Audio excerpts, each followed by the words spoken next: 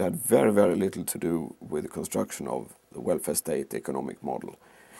There was one element of the economic model that was fundamentally flawed.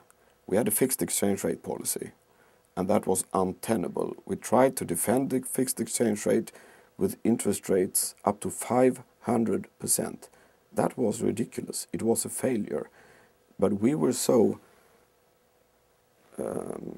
indoctrinated. We had lived with a fixed exchange rate regime all our lives since the early 30s.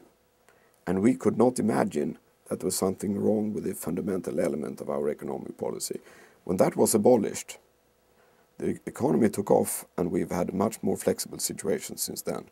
And today it is one of the fundamental assets of our economy that we are flexible enough to set interest rates according to our own needs.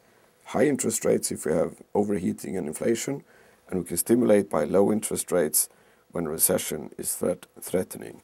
And I think that was one of the main elements of the shocks that we experienced in the late 80s.